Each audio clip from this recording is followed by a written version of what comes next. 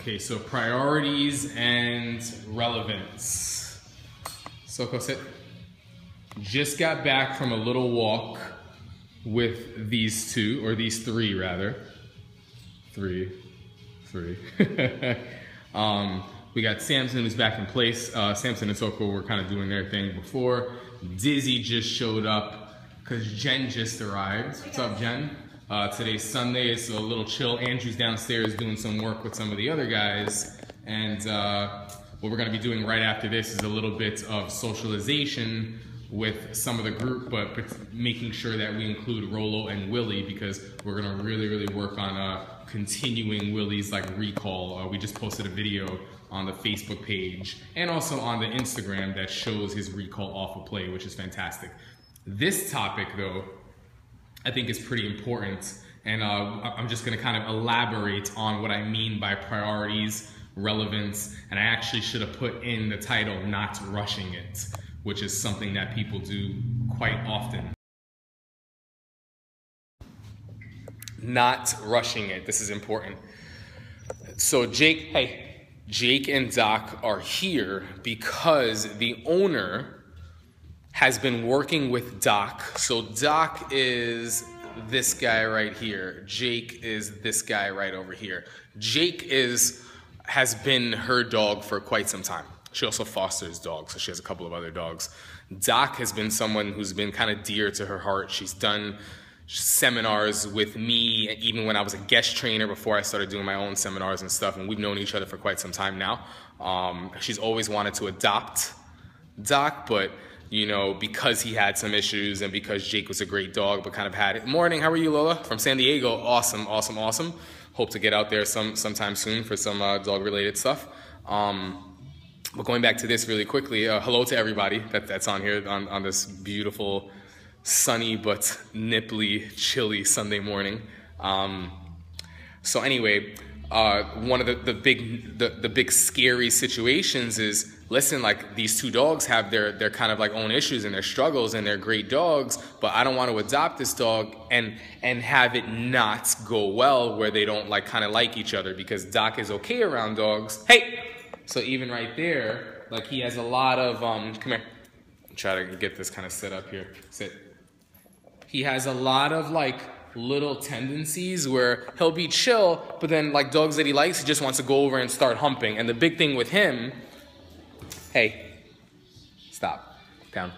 The big thing with him is that when you used to give him direction, Soko down, he was the type of dog that would kind of lash out, you know what I mean? And as a result, it was wow, he's really good when you're softer with him when you're doing this, which is great in how you want to start things. But if he's a little defiant and says, listen, I know this, but I'd rather do this now, you can't be the type of person that's yeah, well, we don't want to kind of set him off and do this. He has to know, listen, there's going to be times where I'm going to tell you to do something and you need to do it outside of what you want to do. So what we've been spending time doing is working on their impulse control, working on them taking direction, soft direction, firm direction, understanding, hey, you got to come over here now. I know you want to do that. We'll get there in a second. Then your reward is getting that later. And getting him over kind of that, I don't want to push him too much because then he's going to lunge at me, and understanding, listen, we're going to push you, but pushing doesn't necessarily mean it's bad, right? So the priorities in the rushing is they just want to make sure, the owner just wants to make sure that they get along. And obviously that's our goal. So most people's idea of getting along is they have to hit it off, meaning they have to play, they have to smell each other and like each other, and it has to be up to them. They have to choose right away. It could go right. I think that's what I call a 50-50 shot. It's 50% chance that it's gonna go south and man, they didn't hit it off. 50% chance that they decided they liked each other. But it's 100% up to them at that point. I personally don't like those odds, especially if I know this must work. So I go about things a little bit differently. What I focus on, what's up, King? How are you? What I focus on is making sure that one, I am relevant, that is a priority, right? And that they are respectful first and can take direction from me. Because when I know that they can, thanks, Jen. There's Willie, Rolo, and Maxwell about to get out. When I know that they can, it puts me in a position that when I start giving them more freedom. Oh, nice, very, very nice. So Fish ordered one of King K9's combs. That's fantastic. Once I know I'm in that position, I know when I start giving you guys more freedom, when I start saying, okay, now I'm going to let you guys play. If I see something's going wrong or something's, ooh, I don't like that and I kind of want to stop that, I'm not worried or nervous that, like, if I'm going to want to stop Doc from doing something, that he's not going to like that, he's going to snap at me, and now I have no control over the situation. Ultimately, I want to get them to the point where they're making good decisions on their own, but in order to get that point, I have to coach them. I have to show them how to do that. So our priorities are, these guys know how to relax around each other first. I could care less. I could give two you-know-what, whether they like each other or not. First, I want to know that you can relax around other dogs. You can hold a place around other dogs. You can understand leash pressure. You can understand a little bit of remote pressure. You can know how to sit, how to down, how to take direction from me when you want to, how to take direction from me when you might want to do something else. That's an important thing right there, and that's when you go into proofing. It's really, during foundation stuff, you spend a lot of time getting dogs to learn how to do things and wanting to do those things. And it's very, very ideal. That's exactly what you want. But there will always be, just like in life, there's always someone stronger than you, there's always someone better than you, there's always someone that, even though I don't want to believe it, works harder than you. All of that stuff is the reality of life, regardless of who you are. You need to know that no matter how much you work on getting your dog to want to do something, understanding how to do something, there will come a time when a dog would rather do something else, and you need to work on being more relevant and more of a priority than what that something else is, and having your dog understand that, having your dog be okay with that, right? So that's what we spent time doing. Do I want them? Do I want to introduce them in a way where outside of walking and just hanging out around each other, I see if they start playing or start not really being mindful of each other? Absolutely. But if I rush it, I have a shot or a chance that they might not hit it off right away, and then I have a lot of undoing to do. Right? So what I'm doing is we're spending time, they spend time around each other, they walk around each other, they hang out around each other, they coexist around each other. They stop being mindful about who one another are because they're always together. They're not, what are you about, who are you about, because I'm not allowing that. You guys are coworkers, you're learning how to coexist. I could care less if when 5 p.m. hits, he's not the type of person that you would ask, hey, you want to go get a beer together. That's fine. Later on, you guys will grow on one another, right? So, hey, Dizzy, stop. So that's really important for what I look for. Now, I'll start doing some work with him around socialization, where I have him around my dog, around these dogs, around Dizzy, and see how he does with socialization. That way, if there's some things I want to shape up, I can address it, I can correct it, we can see how he takes direction, and it's not associated with this guy. We start to do the same thing with this guy away from him. And we kind of fix all the kinks and get all of that stuff really, really, really good. And then when we know he can take direction from me when he wants to, he can take direction from me when he might not want to, and same thing for this guy, they know that, or I know, this is very important. I know that if I get to off-leash, I'm not vulnerable. Off-leash is not, man, you know what? They kind of didn't really listen to me on-leash. They kind of didn't really come to me or really kind of respond or kind of take that direction. And now I think for some odd reason that if I take the leash off, that they're magically going to pay attention. You know what I mean? And things are going to get better. It's I understand that you might be okay, but in the beginning, things cannot be on your terms until we have certain things in place. One of the examples that my brother gives, Andrew, what's your Periscope? A Travis 527. Why don't you go ahead and get on there real quick and just type that up? He gives a great example. So you don't have any smaller ones. We're mediums, man. We're mediums. We watch the girlish figure. We're mediums. There's Andrew right there. He just joined. he's going to go ahead and he's going to, that's him. Guys, follow him. He does some great periscopes. He's going to start using catch.me to kind of get that going. Where was I? So one of the examples that Andrew gives is like, were you a summer camp teacher or something like that? What was? Community service. I was a counselor for after school. So Andrew was doing some counselor work for after school kids, and one of the people told him, like, listen, I know you want to be friends with these kids and everything, but in the beginning, you have to set the precedent and lay down the law in the beginning. This is what you do. Get respect before friendship, right? And I think you kind of didn't go about it that way? Yeah, I did that. Yeah, he kind of just wanted to kind of slide in and be friends first. And what happened was kids enjoyed kind of hanging around him and stuff, but none of them respected him, right? So he goes, nope. So what started to happen was, hey, you want to say hi to everybody real quick? So this is A Travis 527. What's up? So what's really, really important is that you're like, listen, I don't have to be mean, but I mean what I say, and this is a priority. Once we have those priorities in check, once I know that you're responsible enough to take direction, you know how the world works, you know what sport you're playing and what the rules of that sport are, and then I can sit back and referee you, if that makes sense, right? And that's basically what dog training is like. A lot of times we try to rush into socialization, we try to rush into off-leash activities, we try to rush into these things where we're not in a situation that if things... Oh, what's up? Frost says, what's up? Michael's in the house. You heard? Yeah. Oh, he's on here. Sorry. If like we're not in a position, where we can get those things, like we're not going to be in a position if something goes south to have a say.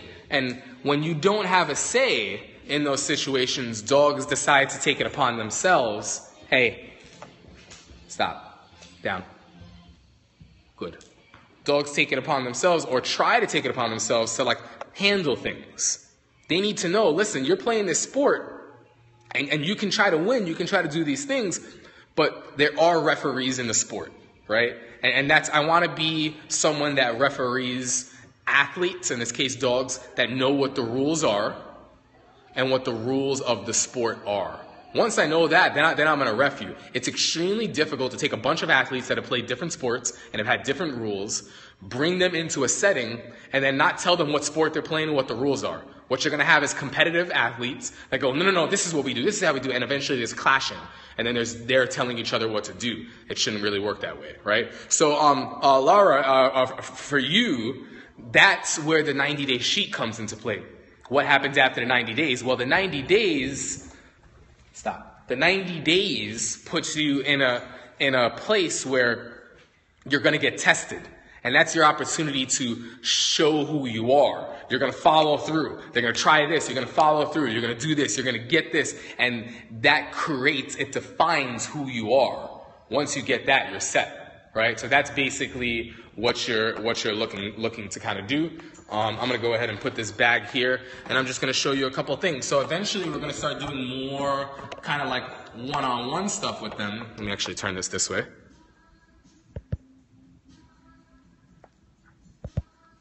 And I'm trying to flip this. There we go. Okay. So.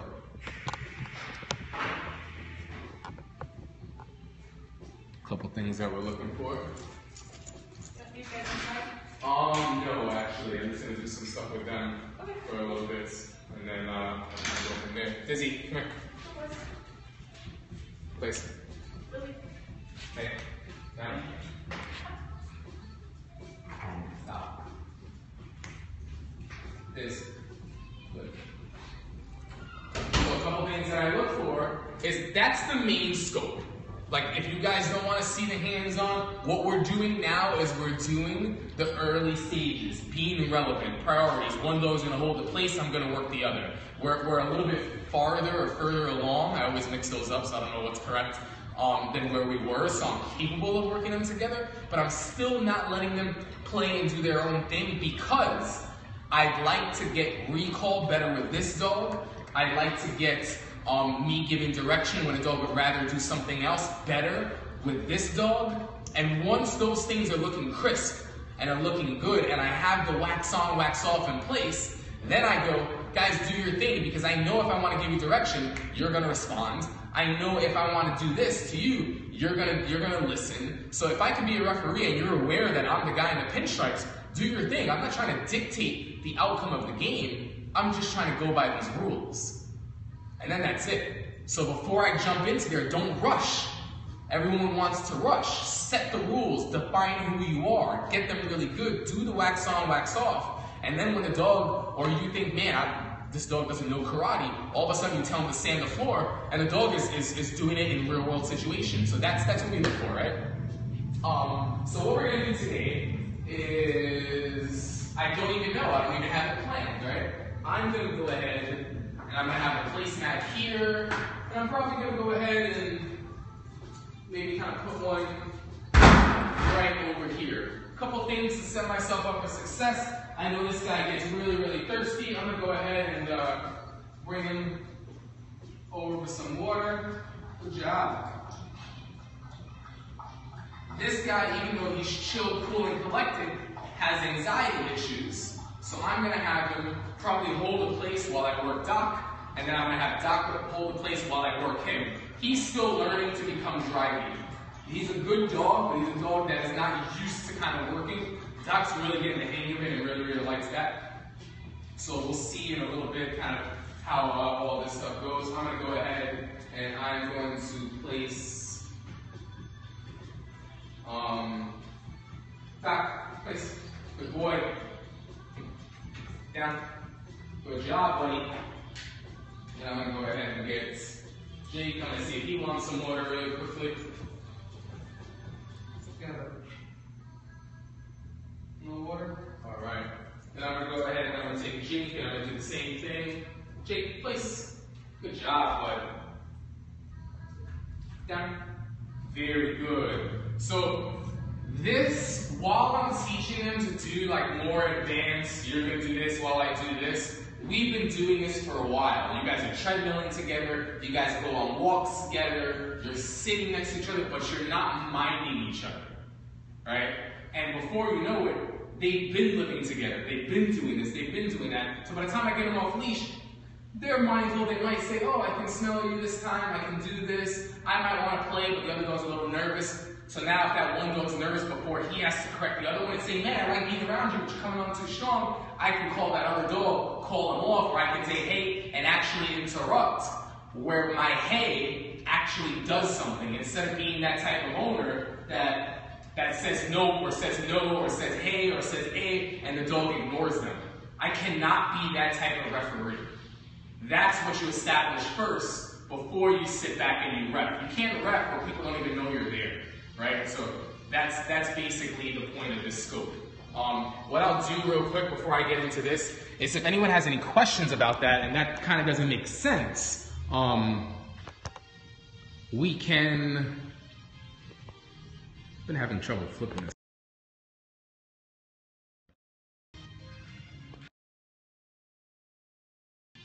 There we go. But if you guys have questions about that, that doesn't make sense, I can take like 1 or 2 questions, and then I'm just going to go into kind of working these guys. But that's my plan for Jake and Doc, right? And this is typically what we do with a lot of dogs, like you saw with Casper. Yeah, I want to get him to the point where he's going to play and stuff. I really, really want that. But at the same time, like, I'm not rushing that stage until I get certain things in place. Same thing with Bella, right? We know she can play with dogs, but she doesn't know how to listen. I get the listening first before I reintroduce those things, right? So that's kind of like how our program works. That stuff makes sense, guys? They are, yeah, they're looking pretty good, right? Yeah, they're doing good. And even for him, just learning how to see like dogs coming in and out, walking by, and you're just hanging. You're not like, oh, I gotta go see what that's about. Like, no, dude, I told you, you just gotta chill, you know? So that's it. If you guys want to hang out and see what's going on after this, we can fade. It doesn't look like anybody has any questions, but you guys are hearting away, and I love that. Thank you, thank you, thank you. Let's get these guys set really, really quickly. So, Doc in the front, so closest to me. And there. So, all right, no questions. We're just gonna get hands-on. If you guys want to fall out and fade out, good. If you guys think about questions, that in the end, I'll do a quick little Q&A for you guys, and be on the lookout for the next blog. Not sure which one we're gonna do yet, but we're gonna be looking to give you guys a blog a week. So we have 2 blogs that just came out there on our website. Company name is Dream Come True Canine. The website is the initials DCTcanine.com. That's the letter K and the number 9. 2 blocks. First one was on positive reinforcement, the good, the bad, the ugly, the pros and the cons, the value and the limitations of that. And then the second one was titled The Most Abusive Tool in Dog Training. And it's probably not what you think, right? So we go into that now. We go into that, and the 2 blogs seem to really be hitting it off. Everyone seems to kind of like that. So thank you guys for taking the time to read.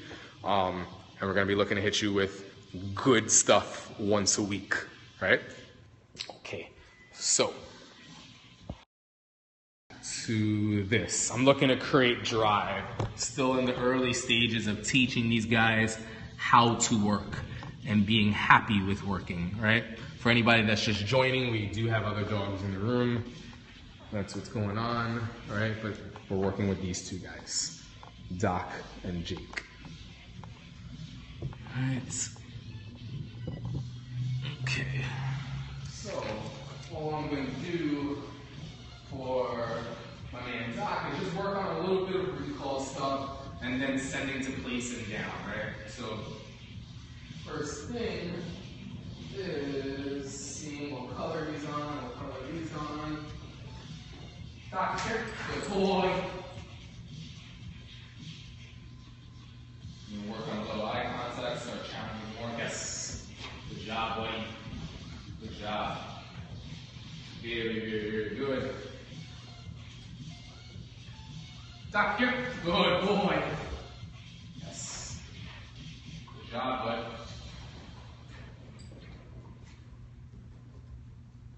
Doc, down. Good.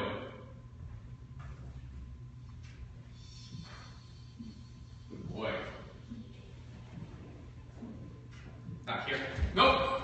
Good. That's super, yes, important, because he's a dog that when you note him, would potentially get a little bit silly. Good job, bud. Nope. Place. Good. Down. Good boy, buddy. So good. So good. But the reality of life is, I can't avoid giving you direction when I need to if it's a little bit on the more authoritative side. If I can't avoid that simply because I want to avoid you kind of getting like silly. If it needs to be done, it needs to be done. And once you know, look, I'm just saying no and I'm doing this as a reward, and I'd rather teach my dog, oh, that's all you were asking? Yeah, I'm cool with that. You know what I mean? As long as it's being done at fair time. So that's very important. Doc, good job, bud. So good. Yes. Very nice. Very nice. Yes. Now I'll let him kind of go ahead and do that, right? I'm also going to touch it right here as I tap with the remote. Doc, here. Good boy. So good. Yes. And one of the main reasons he used to be weird about being touched in this area, right? So let him go after that. That's fine. He's yes. Now what I'm going to do is, Doc, place. Good boy. Down. Good job, bud. Very good. Very good. So he's a dog that I want to practice being firmer with in appropriate situations. Nope. Like in that situation. Down. Nothing bad, I'm not upset with you, but hold your place. I know there's people under there. I don't want you to get it right now, right?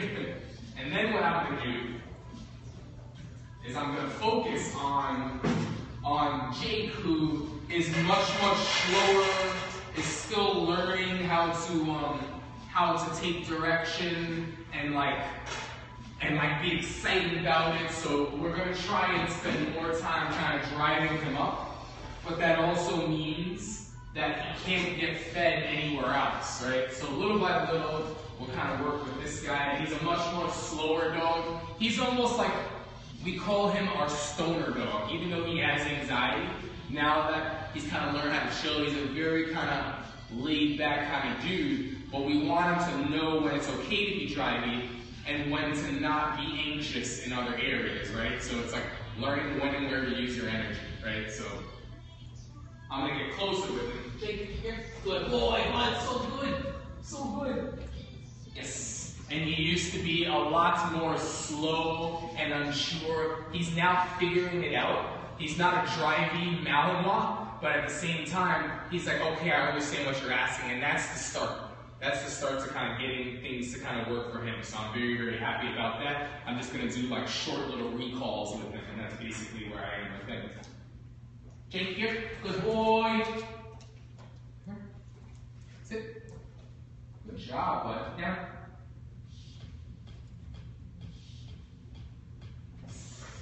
Good boy. You can see he made a good choice over there. I'm going to acknowledge that in just a second. Good job. Jake, sit. Good job, bud. Now. Good boy. Good. So that's still a good decision on his end. Right? Jake, here. Good boy. So good. Come on, bud. Nope. Yeah. There you go.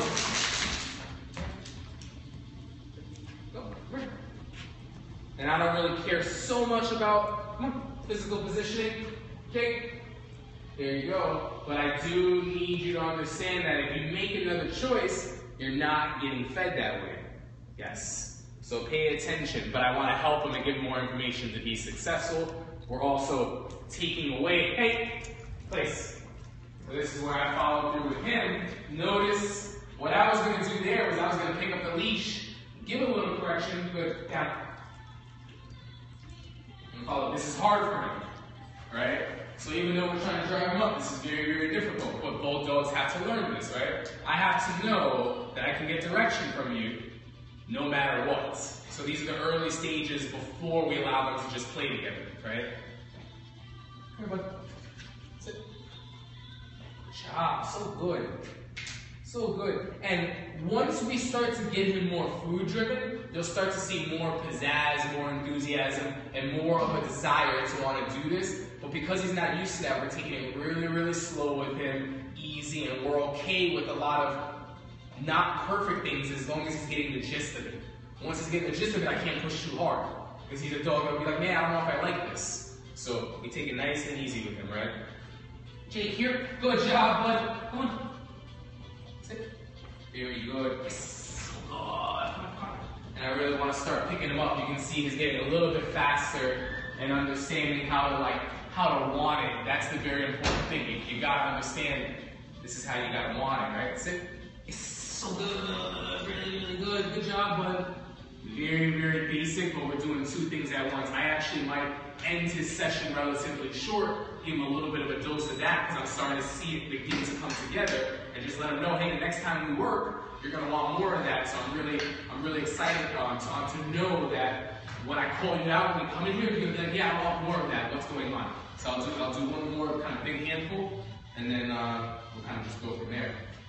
Jake, here. Good job, bud. Let's go. Very good. Nope. Place. Good. Down.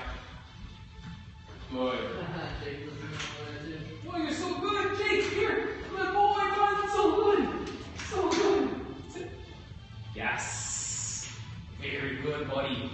So good. Eat that up. Eat that up. Yeah. Now, I also have to understand that, like, because he's a softer dog in this respect, in this situation, even though he's pushy in other areas, if this guy was really, really not understanding how to do this, I would either have another trainer in here to help me with him, or I would put him away until we can get this done. And I would practice this maybe with my dog, who I can say no to a couple of times with this guy without affecting him. If this was to be more of a regular thing, I was like, man, he's not where he needs to be. I can't have me noping him slow this dog down when I'm trying to drive him up. So I would have to see that, and as a trainer, I would have to kind of just tweak things a little bit, right? So these are all the things that we look for, and sometimes you learn that through making a mistake. You say, man, I tried to do them together, and he was doing really good. I was trying to use more excitement with him, but it was messing him up. He's not ready. As a result, he was messing him up. So we got to separate when we do this until we get them to this point, right? And that's pretty much. Let's go, Jake. Come on, bud. Take place. Good boy. Down. Oh, you know that. Motion. Down. So good. So good. So we've done some sending to place. And yes, and you can see when I placed him how he went there a little bit quicker. Recall's still a little bit new for him. So he was slower there, but there he was like, oh, I know this, and kind of went through. So little by little, we work on things, and then eventually we piece them together, and you have a dog that flies. Good job, bud. So good. Nope. So I dropped a kibble over there, rolled, and I just milked him. So I'm gonna come over, take some questions. If you guys have any questions, you better still be Harding. Oh, you guys are Harding, appreciate it. Appreciate it. So that's what we got going on. If you guys have questions, happy to answer a couple. Look at that guy.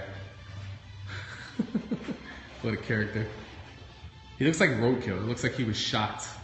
And he's just hanging off dead, like the end of the road or something. Like, hey Diz, what are you doing, sleepyhead?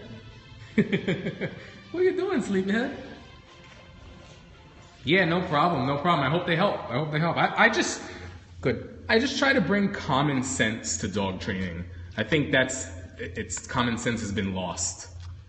You know what I mean? And it's all I am. I'm not like I'm just a common sense dog trainer. Like that's it. All right. Oh yeah, I love it too. I love it too, especially seeing like where they are. Sometimes it's actually easy to forget. Yeah, I know. Look at my hands. This guy slobbers like crazy. Thanks, bud. That's like the con to working a dog with food. Thanks, Linda. I appreciate it. Good job, bud. So we're just gonna end this session. This is it right here, and that is that. Looks like you guys don't have any questions, but you appreciate the work and just kind of being like the eyes on seeing some of the hands-on stuff. So thank you for the hearts. Thank you for tuning in and watching. I really appreciate it. We hit 1 million hearts on Periscope, which is fantastic. Yeah, man, I'm glad that you guys can kind of see the process of how this stuff works. We typically just work them for their food. We use treats. What's up, Randy, man? I'm seeing you everywhere, and I appreciate all the love on all the different social media platforms. Really, really love it, man. We use treats usually only if we're calling a dog off of something like their food. If I have today's actually my day off. So I only have 1 day off a week, and today is my day off. But we're super super busy and swamped. As far as phone calls and stuff. Oh wait, 911. I'm bugging out. So 911, you're over in Nassau County, right?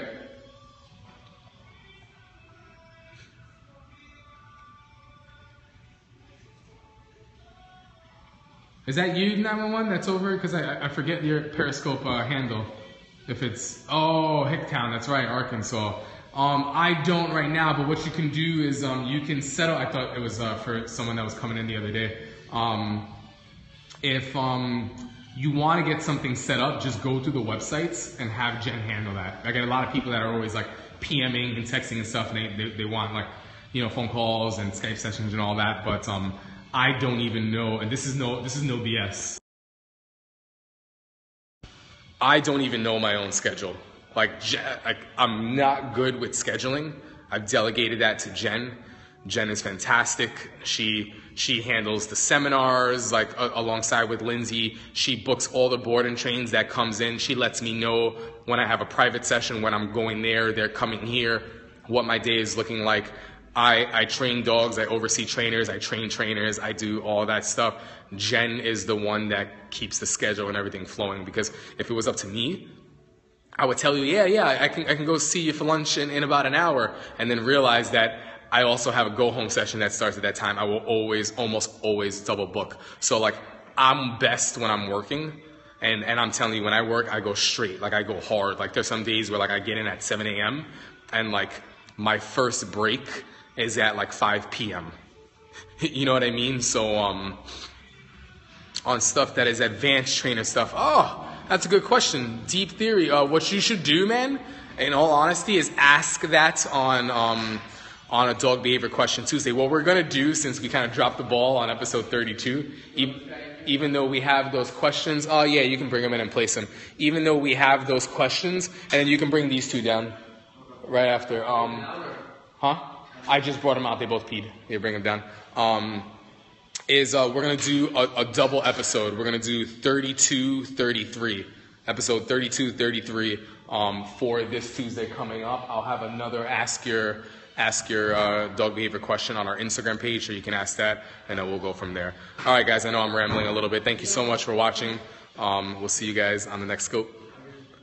No, Teddy, yes. Actually, right now, all of them are fixed.